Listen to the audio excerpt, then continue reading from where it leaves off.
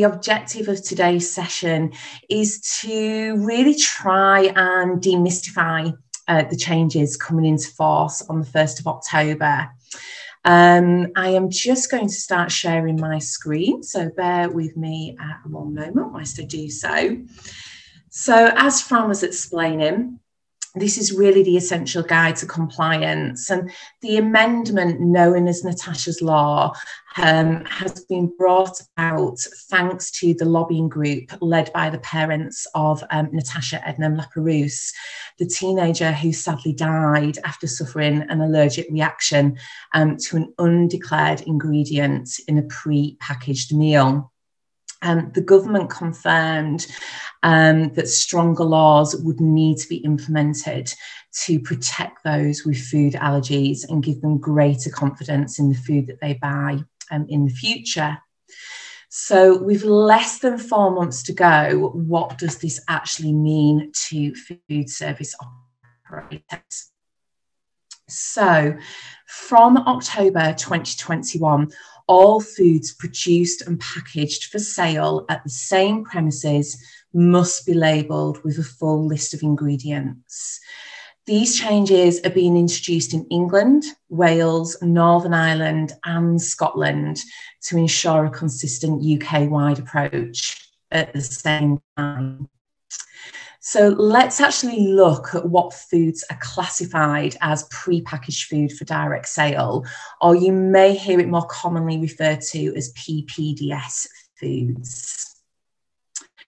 So pre-packed foods for direct sale are foods packed on the same premises from which they are being sold.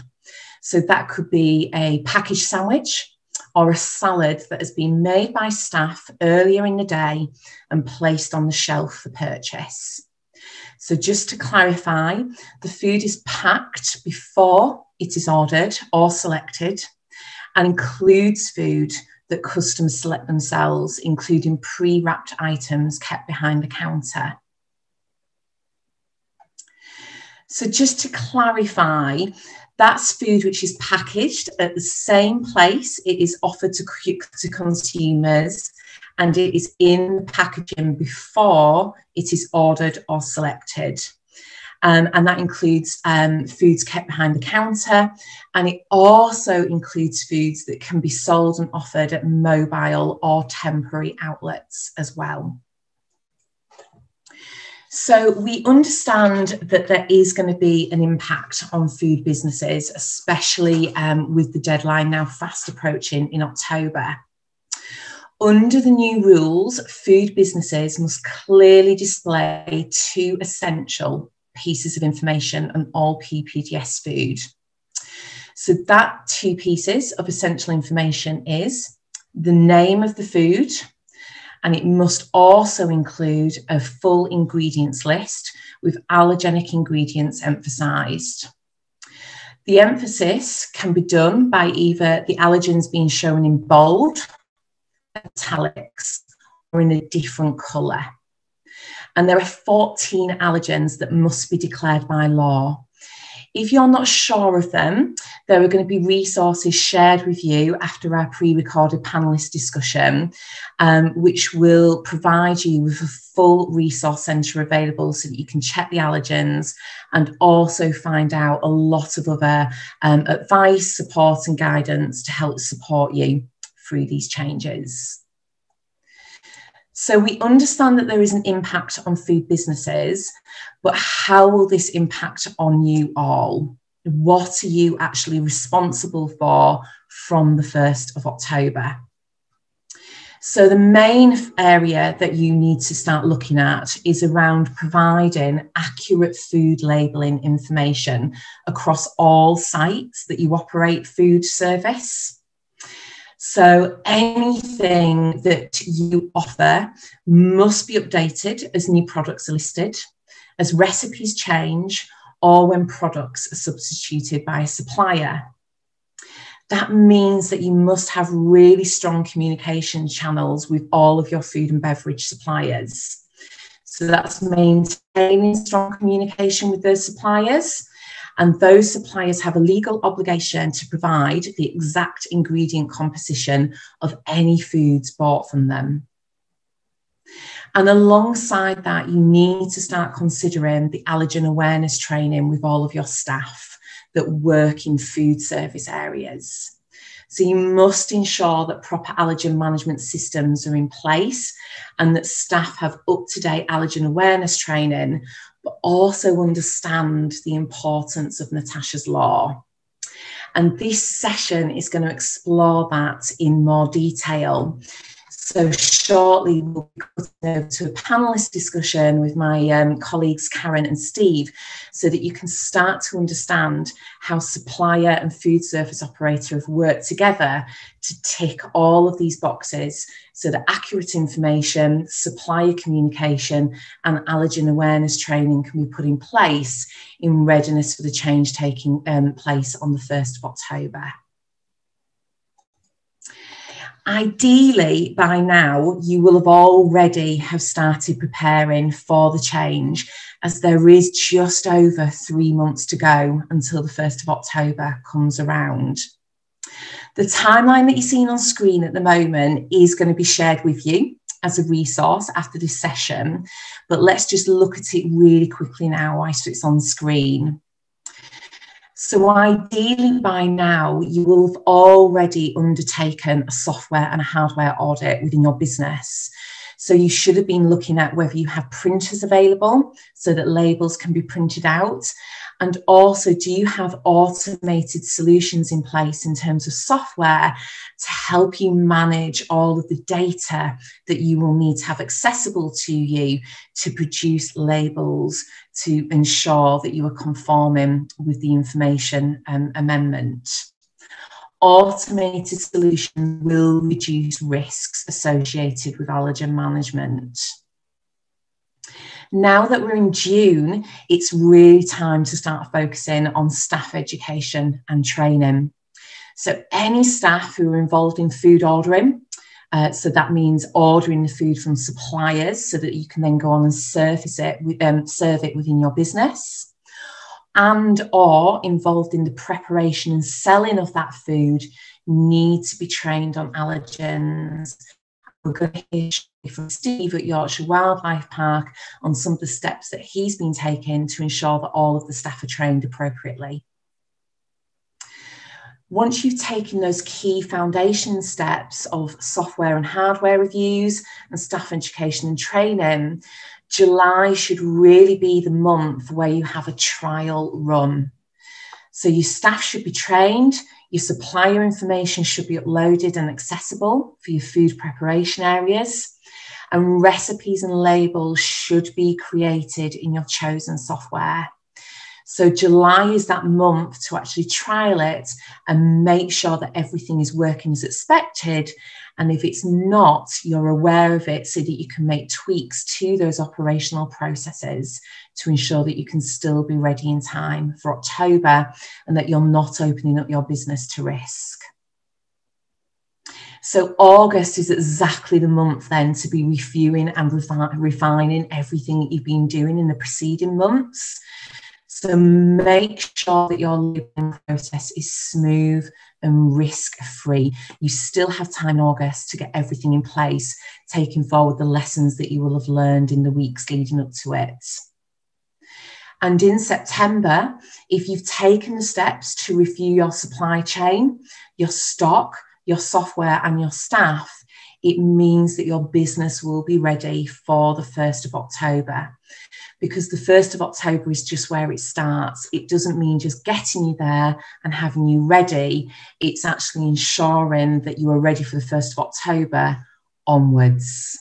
So it's really important that you start thinking now about what preparation you need to undertake to have you ready in time, where you have any of the gaps in the process, and what you need to do to get you ready. And as I say, joining this session today is a great first step for that. And then the resources that we'll be sharing with you a little later on will help support you from this point to ensure that you can be ready. So, as I've been saying, we know that for many, the changes being introduced can seem daunting and perhaps a little bit complicated as well. So that's why we've put together this real world case study being talked through on this session with people who have been facing into these challenges already, to really showcase that you can be ready still for the implementation of Natasha's law. I was delighted to catch up with Karen Butler from Brakes and Steve Batty at Yorkshire Wildlife Park last week to really break down those challenges being faced into across the sector and explore how a great relationship with your supplier, planning staff training and raising gender awareness across your business means that you can be ready for the 1st of October. So Fran, I'm going to hand back to you and we can start playing the pre-recorded session. Thank you very much.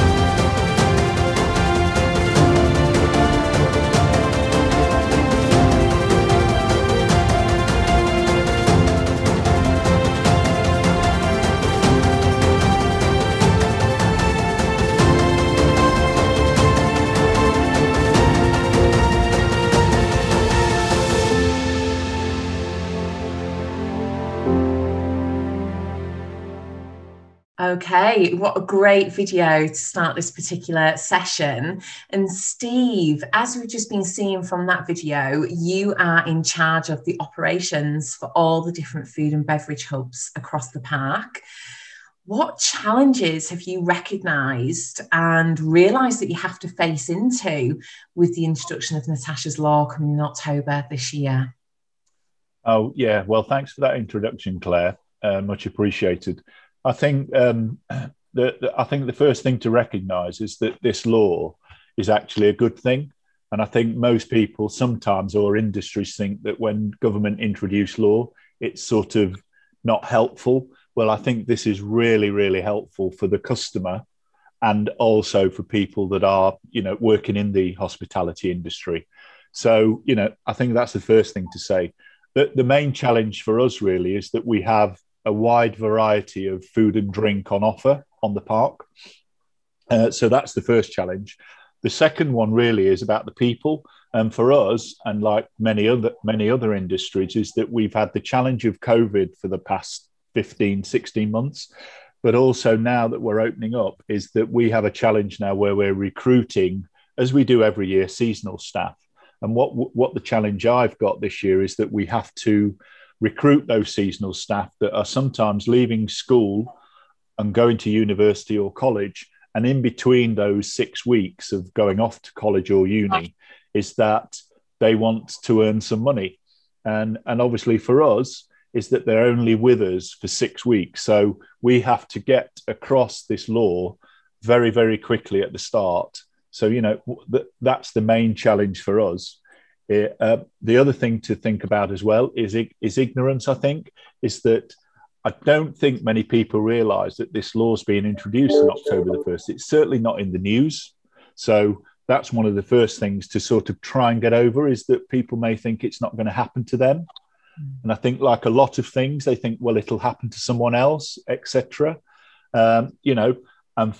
Fortunately or unfortunately for us, I think when it happened to Natasha, I think it was back in 2016, is that I think probably most companies and industry that was in the hospitality business is that, unfortunately for Pret-a-Manger, it was them. But I think most of us thought at least it wasn't us, or I'm glad it wasn't us. And I think that's the first thing to get rid of, is that it could be any one of us in this room today that it will happen to. And that's really been my big thought over the past 3 or 4 months, is how do we get across this new law to our seasonal staff and to our existing staff? So, those are the challenges. One of the other challenges that we've got is customer demand, is that they are wanting far more information than they did, let's say, 24 months ago. In terms of not just about Natasha's law, but just in general, allergens in general that they want. There's more people getting allergies now. So, we have to be ahead of the game, really. So, there are the main challenges that we've got here, Claire, at the park. Thanks, Steve. And you're right that the sad reality is that food allergies can be fatal, and it's just too risky now, I think, where a business causes a situation where someone can ultimately consume the ingredient that they're allergic to. Yeah. That's why all the ingredients must be listed. And as you say, that's really the purpose for Natasha's Law, to make sure that your guests know exactly what is in the food that they're eating, including those 14 EU allergens, and any other foods that they may be able to eat. And I think that's a big trend that we're seeing regardless of Natasha's Law. And ultimately, it's what Natasha's Law is going to start underpinning. So thanks for that insight, Steve. Karen, hearing what Steve has just said, and with you being the key contact as the main supplier of food products to the park, alongside a large portfolio of other Brakes customers that you look after on a day-to-day basis, how has the conversation changed in recent months because of Natasha's Law? Hi, Claire. Thanks, Steve. It's been really varied, I'll be honest. I think the main concentration for customers has been coming out of lockdown, reopening their businesses, getting restocked. And the concentration has been around that. So I think it's been very, very varied. There's been some customers that seem to have some knowledge, and there's been others that don't. So we've been speaking to customers since early this year, just to let them know that the laws are changing, to be aware of what's coming. But yeah, I'd say, Claire, very, very varied. Yeah, I think you're right. I think businesses are just starting to realise that suddenly it is June, and October suddenly doesn't seem that far away. So I can imagine, Karen, that conversation is going to continue quite intensively over the next few months and beyond. So that's really interesting. And Karen, just sticking with you on a moment then, thinking about what you've just said. Obviously, we know that Yorkshire Wildlife Park is one of your key customers within the Brakes portfolio. How are you helping them specifically to implement those processes? And with that, what guidance have you been able to offer Steve and the team across the park? So on an ongoing basis, we provide all of the allergen data for everything that Steve and the team buy from us. I think where that's changed is to really look at the detail on the products that they buy from us the most. We've been able to break down sub-products for them based on their top 100 products, what those allergens are on the sub-products, so that Steve and the team can see if we are out of stock on the top products, exactly what they can order in its place, and be reassured with the allergens that go alongside that, and just provide them with as much information as we can. Fantastic. And Steve, thinking about what you explained earlier about all the challenges that you're facing into, not least reopening the park off the back of a pandemic that's affected everyone in some shape or form. Why were those decisions, so working with Karen and those decisions, why were those so important to make? Well, thanks for that. It's a good question, Claire. And, one of the things I did, when we were closed was with Natasha's Law looming in October is, was it the right time to review suppliers? I review suppliers on an ongoing basis, really, but we only have contracts with a few of them, one of them being Brakes. We've always used Brakes since 2009 when the park opened, but I've used Brakes for, 20, 30 odd years in my career over in catering.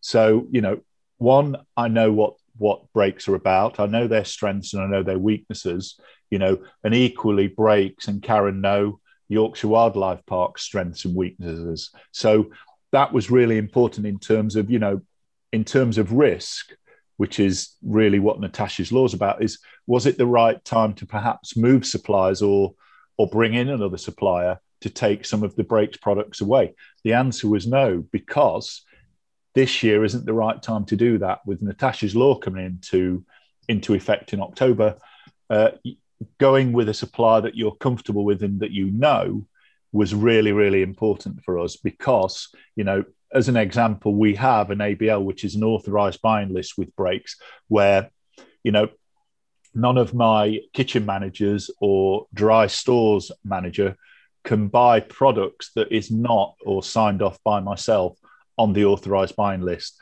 So again, that reduces the risk of perhaps new products coming into the system that perhaps we wouldn't necessarily know about.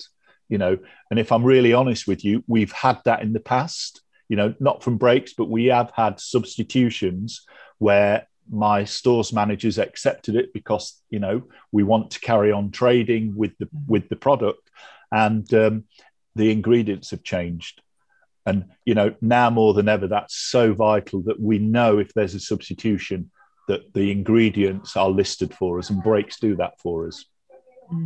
Yeah, that's a really interesting consideration, actually, that maybe some people and businesses haven't thought about until now, is actually managing the real world scenario of what you order versus what gets delivered, and the knock-on impact that can make, especially from October. And I'm going to ask you both a little bit later for any piece of advice that you would consider giving food service operators, and that may be one of those areas, is really looking at your products and auto subs as well. So Steve, just continuing with you again for a moment, I would imagine that there's had to be some investment in support and training in terms of what you need to do to train up and support the staff across the park. So bearing in mind the support that you've been getting from Karen and Brakes, what approach are you now taking regarding the training of staff in preparation for Natasha's law? So in terms of, obviously, investment into the people, obviously it's been, and I suppose like every other company in the UK or the world, is that since COVID started, since the pandemic started, we've all been closed at various times of the year. For us, we've been closed 5 months of the 12. We've had the animals, though, to keep feeding. So we haven't closed and everything's been furloughed. We've closed, furloughed people, but we've carried on having to feed the animals. We've also had the challenge of we've opened new restaurants and a new entrance. So that, again, has been quite a challenge. But one of the things that we are doing and we are committed to is investment in the induction at the start of when new people come on board. And one of the things that we're doing at departmental level is that we're putting aside 30 minutes where we're doing a 30-minute slot of videos and information about Natasha's law, and actually to ensure that all the new starters and all existing staff are fully aware of how serious that this could be, and that Natasha's law is coming in on the 1st of October, and we really, really must ensure that we're well aware of that law, and that we're trying to educate all the new starters and all the existing people about it, because I think a lot of people will not be aware of it even when it's in effect. So what we're doing is we're doing a 30-minute video, really, and perhaps from myself some words at the induction point to talk about what to do in the event of someone asking about ingredients. The other thing that we're doing, again, to reduce the risk, is that we're looking at what we make on site and what we could potentially buy in that's pre-packaged with the ingredients list already on there. And thinking about your staff there, Steve, a couple of interesting points I've picked up on. So you're obviously working on the induction and just making people aware that Natasha's law is there, which is fantastic. But are you taking steps to empower your staff to ensure that even if they get asked on the spot at that moment in that pressurised environment, what do they do if they're not sure of the answer?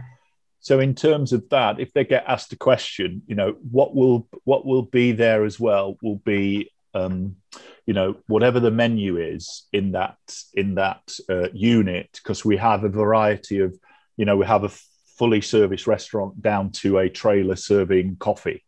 So, there's a huge spectrum of ingredients that we've got on the park. But one of the things we're doing is, working with yourself, Karen, Brakes is Virtual Chef, where all the supervisors will have access to Virtual Chef, which we're using to look at all the allergens and all the ingredients that may cause harm to someone. And so they have remote access to that. But equally, what we've also said is that if they do not know the answer, to please refer it upwards. Yeah, to everyone. At the end, it may be myself that's here that needs to find out that answer. But what we mustn't do is guess. So we're trying to give them the empowerment and the information so that they can answer the question quickly and efficiently. But equally, we're saying, don't worry if you don't know the answer. Please refer upwards, and tell the customer that as well. Yeah, and it sounds so simple, doesn't it? But actually ensuring that all the staff that work at the park are comfortable in being able to say, I don't know the answer, I need to go and check with someone, is critical, isn't it? In ensuring that any risk is mitigated. Yeah. And I guess as well, thinking about, you mentioned a moment ago that, you've got everything from a huge new restaurant that seats up to 400 people at any one time, down to a hut on the park that's serving beverages and some snacks. It's aligning, I guess, the right staff to the right job. So you wouldn't necessarily put a new member of staff working alone in the hut. Would that be correct? Yeah, reducing the risk all the time in terms of, the new starter perhaps that's got no experience but has got a great personality. They wouldn't be the right fit for a sole worker or a lone worker. So we would put those with other staff members with more experience and a supervisor, and we'd probably move the more experienced staff into those units that are working as a lone worker. So again, you're just reducing the risk all the time. And again, you can always review this. So once it's, like anything, once it's come into effect and it's been in maybe a year or two, then people start to get to sort of do things naturally anyway. A bit like wearing a mask now. Yeah, absolutely. Yes, we've all got used to that, haven't we? Definitely. Yeah. So I'm going to stick again with you for a moment, Steve, because you've alluded there to some of the processes and safeguarding that you're putting in place across the park. And to me, it sounds, Natasha's law and the introduction of it sounds a little bit daunting and perhaps a little bit complicated as well. So thinking about what you've done so far and what you're going to be doing in the months to come, what advice would you offer as a food service operator working in a large-scale leisure and hospitality business? What would you perhaps offer to any of the people listening in to this webinar today? I suppose there's two or three bits of advice. Is the first one is it's your people that will obviously make this easier or harder for you.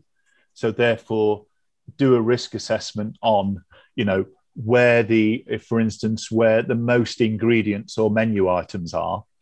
And at the start, try and put your strongest team members with the most experience there to, again, reduce the risk all the time. Keep it simple, because actually I know it's a law, but actually if you break it down, what you need to do is tell people what allergens are in that product that may cause harm. And I think if keep that at the forefront and keep it really simple in terms of the start. But and I suppose for me, the last bit is if you're the leader of that team, is you will set that standard. So if you're taking it really, really seriously, I think I mentioned right at the start about ignorance. And, and I think maybe we all were at the start, before Natasha unfortunately died from it, perhaps we were all a little bit complacent on allergens, but things have been brought in. So, take it really seriously, and then your team will take it seriously because you will set the tone for it. Yeah, good advice. And Karen, I'm going to ask the same question to you really, but from the Brakes perspective, is there any advice or guidance that you could add into that to support people listening in today? Hi, Claire. Yeah, I'd say definitely that the system Nutritics offers can really support customers. It just really gives the tools that they need to be able to answer the questions that they have.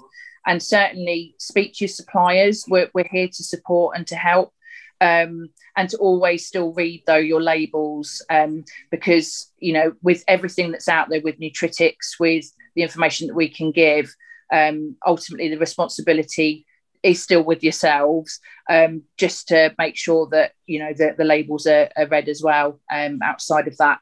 And I think, you know, if you've got that, it just gives you the confidence that you're doing the right thing.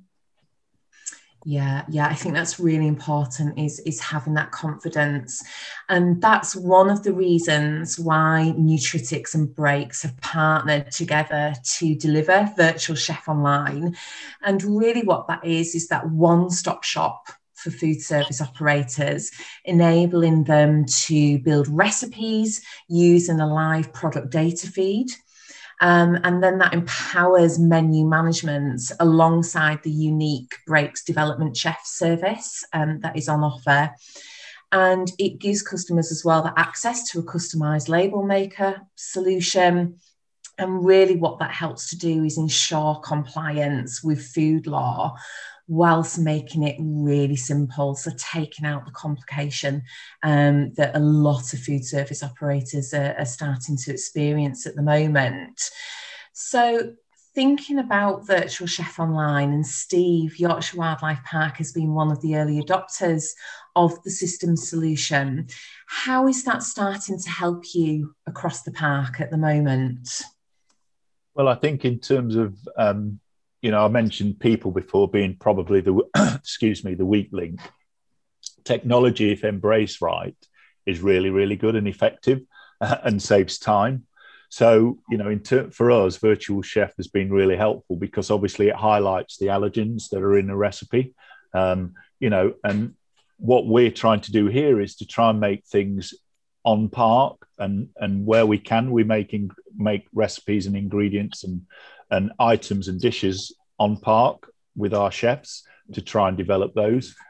And when we put the recipe in, what Virtual Chef does is highlights those allergens that are in that product, rather than relying on a person to tell you what's in there. So, you know, in terms of that, it's been really helpful and it's saved a lot of time. Yeah, and I guess it's really helping to back up those processes that we touched on a bit earlier with substitute products, etc. So it's helping to put in automated processes around no last minute changes to ingredients, no substitutions of a dressing or a sauce without checking, and ensuring that the correct label goes on the correct product as well. Yeah, absolutely. Yeah. And Karen, sticking with Virtual Chef Online, how is that aiding any of the conversations that you're now having with other customers as they start to plan for Natasha's Law? I think it's really helping, Claire. I think, and certainly been able to use the experiences that Steve and the team have had with Virtual Chef so far. It's really selling the benefits of what can be done, and really taking the emphasis away from what customers would have to find out themselves, and being able to get that from a system, I think is great. So yeah, that's really helped me with conversations. I always think it's very useful to have some tangible evidence from a working customer, which we have with Steve and the team. So yeah, it certainly helps. Fantastic. That's great to hear. Well, Steve, Karen, thank you so much for all of those insights. Certainly for me, listening to you both, I think the common theme throughout the session is the recognition that the implementation of Natasha's Law is just around the corner, and that failing to comply with that legislation could lead to fines or worse, but that actually there's a moral arguments around ensuring the safety of customers when they're on site at your food service business. And that's certainly, for me, listening to you, Steve, is something that you and the team at Yorkshire Wildlife Park have actually recognised some time ago. So hearing what the measures you're taking alongside the support of Karen and all of the team at Brakes have been able to provide has been really enlightening. There's obviously a lot of support and guidance there in terms of purchasing behaviour and how to make sure that that is streamlined to help safeguard you and mitigate against any risk into the future. But also being able to offer an industry-leading software solution via Virtual Chef Online does show that there are solutions out there that are effective, but also affordable as well, which is great to hear. So we're now going to come back live to you all so that we can start to answer some of the questions and answers that are being shared in the chat at the moment, and also share some of the key resources that we've got available for you as well. Hopefully everyone can see on screen a QR code, which you are more than welcome to zap on screen and have those resources direct to your phone. There's also a URL link there as well that you can use. But don't fear if you're not able to download them now. This will be made available once this webinar is completed today. We'll be posting this video on our event YouTube channel and also on the event side of the Brakes website as well, which you can access through the Brakes homepage. Claire, I just wondered if you wanted to say a few words actually about what people can download here. Yeah, absolutely. Thanks, Fran. So by scanning the QR code, you will have access to the UK Food Labelling Resource Centre, which is a non-profit information group that aims to support the effective rollout of the new food labelling legislation. It's completely free.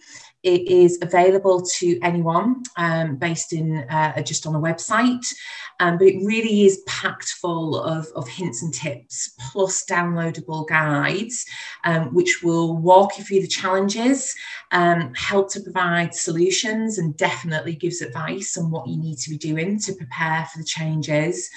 And it will also talk about the role of software in mitigating risks, as well as giving you that implementation plan that I showed a little bit earlier on screen, but in a bit more, it's a bit more in depth. So it will really help to walk you through what you need to do with 3.5 months to go, which will hopefully help all food service operators to get them up and running and conforming to new laws by the 1st of October. So I would highly recommend that is downloaded and that is shared across businesses as well, so that you can avail of the free resource available. Yeah, thanks, Claire. Just a little bit of an overview then about the webinars that we've got planned for the rest of the event to help you on obviously Natasha's law and some other great topics as well. So tomorrow we've got minimising food waste at 10 o'clock. So how to protect your profits and the planet. A really great session from Too Good To Go, Arla Pro, just talking around all the ways that you can minimise food waste within your business. So don't miss that one. 22nd of June, we've got the CGA joining us to take us through latest consumer food trends and how the pandemic has affected those. And then please join us again on the 24th of June for the follow-up to this session, which will take you through some really practical ways of preparing for Natasha's law and how Brakes can help you. And as Claire mentioned, it will give you an overview of Virtual Chef Online, which is obviously Brakes' solution to help you. Then on the 1st of July, we've got Perfect Pairings, which is a food and wine pairing masterclass from Bibendum. On the 8th of July, we've got the first of 2 of our social media sessions, getting started with your first social strategy and how to measure success. We've got Love British Food joining us on the 13th of July, talking about the benefits of British food on your menu and how you can implement that, some great ideas and tips. And then on the 15th of July, we've got our last webinar, Social Media Part 2, where we'll take you through 3 5 free great tools that you can use to really take your social media to the next level within your business. So hopefully those sessions are really good ones. You can join up from the event part of the Brakes website, which you can join and find through the Brakes homepage. So please do sign up, but also look out for the recordings of them as well, which we'll put on YouTube in our event playlist, and also again in the event part of our Brakes website. So thank you ever so much. So without further ado, we'll go to the live Q&A. So we've had a few questions come through already, guys. So the first one asks, does Natasha's law extend to having segregated areas in kitchens to avoid cross-contamination of allergens from different foodstuffs and handlers? So I don't know, Claire, if that's one for you to answer, perhaps. Yeah, it's a really good question, and I can understand why it's being asked. And again, it's showing that there is some complicated areas to still address with the introduction of the new laws. It doesn't extend. It doesn't require you to have segregated areas in kitchens to avoid that cross-contamination. So to support with that, food businesses may voluntarily use labelling, such as producing a kitchen which uses, or may contain, or not suitable for. And those statements are already used to communicate the risk of the unintentional presence of an allergen. So that could be milk, egg, peanuts, almonds in a food product. And that's typically due to the allergen entering the product accidentally or through cross-contamination. So you can use those statements in labelling already, but they should only be used after a meaningful risk assessment's been performed, and there is considered to be a significant risk to the food allergen or food intolerant consumer. The statement shouldn't be used as a substitute for good hygiene and safety practices. So in summary to Mark's question, no, it doesn't mean that you have to create segregated areas, but you should be undertaking meaningful risk assessment and ensuring that you have the correct labelling in place to ultimately protect that consumer who's going to take that food away. I don't know if Steve has anything further to add to that from the food service side. I think you're right, Claire. It's just doing the risk assessment. We've obviously got a number of kitchens where we buy in foods pre-packaged, but we also make food on site. And all we've done is just reduce the risk and label, as you've just said, may contain, etc. The other thing we've done, we've just opened an ice cream parlour, and we could have 24 different flavours of ice cream. What we've done is we've taken the 3 ice creams that contain nuts in, and we're just not going to serve them. So we've still got 20 flavours, but we've taken the 3 ones that contain nuts out. So I suppose it's all about reducing the risk, isn't it? Okay. So we've had a few others come through. One just come through the chat, actually. We understand the requirements for pre-packaged foods, but do we expect it to extend to made to order as well? Well, again, I'll kick it off. There are no signs at the moment that is going to be something that comes into play as part of the food legislation. But that doesn't mean that changes aren't going to come into force into the future. All that we can comment on is the here and now. That is with Natasha's law, and that is the pre-packaged food made on site earlier that day to be taken away. So that is all that the law extends to at the moment. So that is the same. We quite often get asked about takeaway and delivery businesses. So they are not affected by Natasha's law because that food currently is made fresh to order. So it isn't pre-packaged before the consumer asks for the food. So therefore a label doesn't need to be present. So Caroline, at the moment, no, that there are no signs, but we know that there is lots of food reviews being undertaken at the moment within the UK, and the resource centre, which we've made available to you, will be consistently kept up to date so that you can keep revisiting that and finding out all the guidance and advice that you need. Thanks, Claire. Had another one come through. If I'm giving away food, so say at the end of trade and you've got leftovers that you want to give away, is that affected by Natasha's law? Yeah, the S in PPDS can perhaps be a little bit misleading because it stands for sale. I think it's fair to say, and Karen and Steve can probably back me up here, that despite the legislation being just around the corner, there is perhaps still some grey areas that need to be clarified.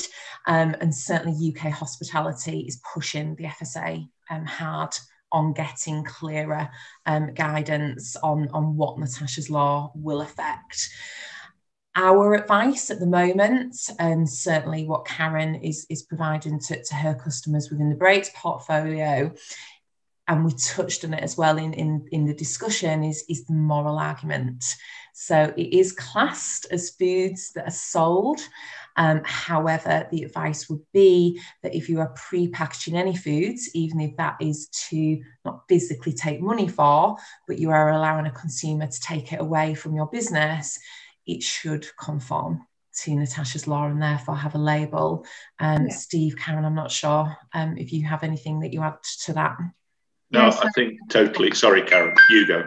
You go, Karen. So I think customers that I've spoken to, I've certainly, I wasn't sure, Claire, and obviously, you know, I have asked you a few questions which you've kindly come back to me on. I think I've always said to customers, you know, best practice is to have the information there available so that if customers do require the allergen information, you do have it on site. And that's certainly something that I always advise all of my customers. Yeah, totally agree. Yeah. Thanks, guys. Somebody's asked, I provide catering to schools across the UK. Does Natasha's law apply to me? Again, it's really going back to address how you serve that food to the consumer. So whether that is a child in a school or a person walking into a cafe or someone visiting Yorkshire Wildlife Park, how are you serving that food? So it's identifying out of the food that you serve at your place of business, is it pre-packed prior to the consumer choosing it? So for schools, it's usually quite interesting. So I usually split it down into two areas.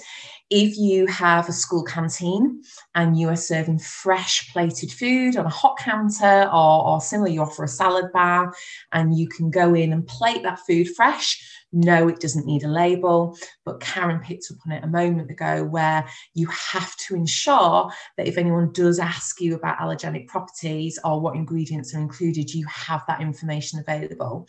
And to answer that question, it just doesn't physically need to be put on a label. But if you are a school, and it kind of goes back to the S in sales, if you are a school producing packed lunches that can be taken away for a day trip, when they used to happen. You were 30 school children are going on a school trip for the day and you are preparing the packed lunches that are pre-packed before that school trip, they must have labels on it. The food must have labels on it. So it does have a knock-on effect to hospitality, leisure, healthcare and education, depending on the service that is offered. And Steve, again, you operate a lot of different food service operations across the parks. There's probably something that you can add there as well. Yeah, I think so. We're just, we have all the allergen information available, whether it's, pre-packed anyway, or we make it on the premises. So again, it's all about reducing the risk, isn't it? And I think, as I said in the film that we pre-recorded, that it's all about having the information to hand so people feel quite safe in terms of the information you're giving them, and that, you know, they feel that we're well educated in this. Yeah, great. Okay, so someone's asked a really interesting one actually. Can the ingredients be listed by means of a QR code? Is that because we put a QR code up on screen?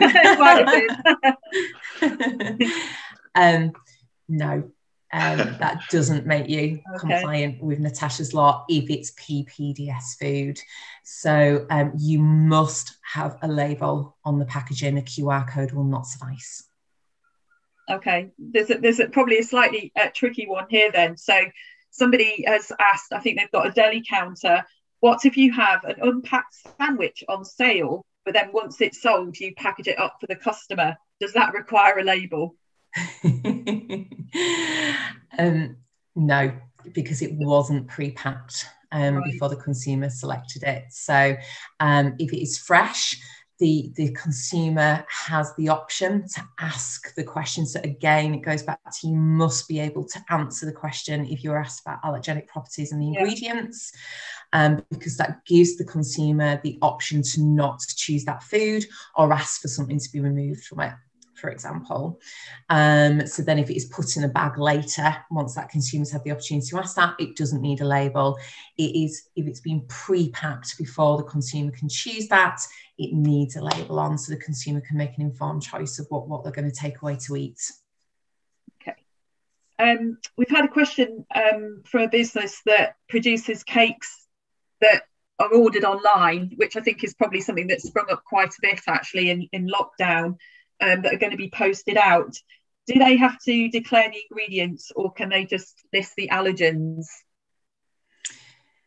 So that basically cakes and anything like that, you're absolutely right, Fran, it's become very popular in lockdown, afternoon teas being served, etc. It's classified as distance selling. So that is, for example, distance selling is an order for food that's placed over the telephone or internet for delivery at a later date or time.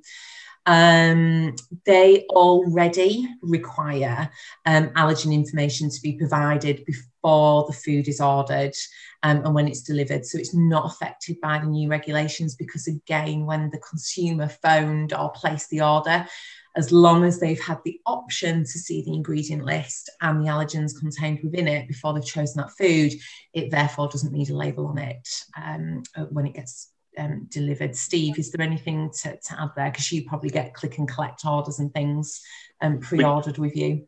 Well, no, we don't do click and collect orders at the moment.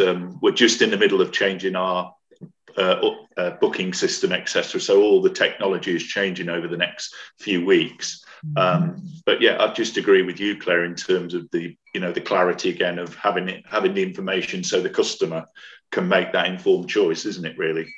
Yeah, whether it's at a counter or online, I suppose. Yeah, completely. And I think, Fran, we got asked just another question about best practice for unwrapped foods in display cabinets. Yeah, that's a good one. Yeah, and that again is something that I see quite regularly, if I go into a cafe or anything.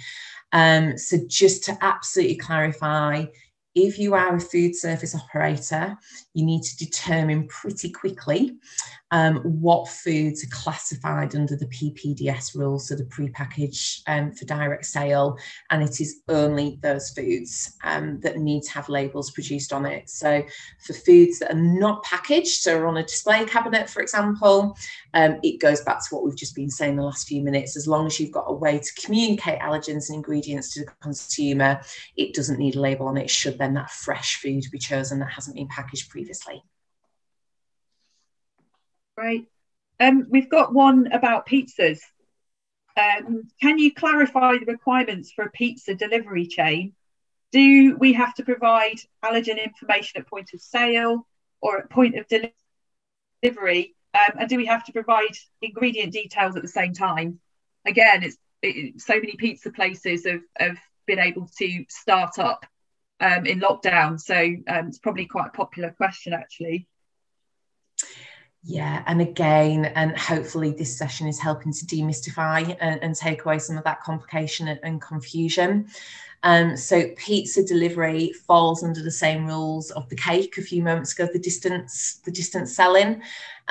So where that order is placed over the telephone or the internet, yes, you need to have the allergen information available to give at the point of sale, so that the consumer can make an informed choice. But then the pizza doesn't need, I mean, of course, if you want to add it to the packaging, then fantastic for moral reasons, but it doesn't need a label. It doesn't fall under Natasha's law and the changes that are coming in on the 1st of October. Okay, and then I think this is the final question, but I'll double check. Which body will monitor and enforce the law? Yeah. Yeah, it's a really good question, actually, because it will be monitored, and it's really, really important that businesses are conforming to law. So basically it will be the EHOs, the environmental health officers. They will be adding this to their inspection list, and they will issue enforcement or change orders, and they will escalate as required. So if they consistently find a business that is not conforming to legislation, then they will take necessary action. So it will be added to an EHO inspection list from the 1st of October. Okay, thanks. We've had a question come through. If the operator doesn't provide this information, who can we make a complaint to? Yeah, it's a difficult one. There isn't really an escalation path to make a complaint to if a supplier that you are using is not conforming to their side of the deal, for example. Legally, a supplier is required, we touched on it earlier in the session, they are required to provide the full components of the ingredient list. If they refuse to, our suggestion, again, Steve and Karen will talk about this and the strength of the relationship between the park and Brakes, you should consider changing supplier. You have to make sure that you are receiving this information. And Steve, Karen, I'm sure that you would probably back me up with that comment. Yeah, I think the other thing you mentioned DHO, Claire, is that my 2 kitchen managers today are meeting our EHO at 3 o'clock today to discuss, obviously, our food policy to incorporate Natasha's law, but also, I think, to gain the local advice from DHO. I suppose the other thing, if a supplier isn't being supportive, is, as you said, swap suppliers, but also, I suppose, you can phone the local EHO as well, because they have obviously a right to go and inspect any premise. So, you know, that's another way of trying to do that as well, isn't it? Yeah, I think, you know, from our side, I know, and all suppliers should have this, you know, spec sheets available, allergen information available. Our technical team is fantastic when it comes to, you know, providing a complete list of everything that's contained within a customer's buying list. So certainly, you know, I would have thought most suppliers should have that information and should be able to provide it. I think that's the end of the questions, everybody. So huge thanks to everybody who's attended. We really hope you found this session useful. As I say, we have recorded it, so do feel free to revisit it on the Brakes website or our event YouTube channel. Just want to also thank our amazing speakers today, Claire from Nutritics, Karen from Brakes, and Steve from Yorkshire Wildlife Park, who've been so insightful and so helpful at sharing their information, tips, ideas, considerations, etc. So huge thanks, everybody. Do look out for our second session on the 24th of June and have a great rest of the day. Thanks, everybody. Thank you, everyone. Bye-bye. Thank you. Thanks, guys. Bye. Bye.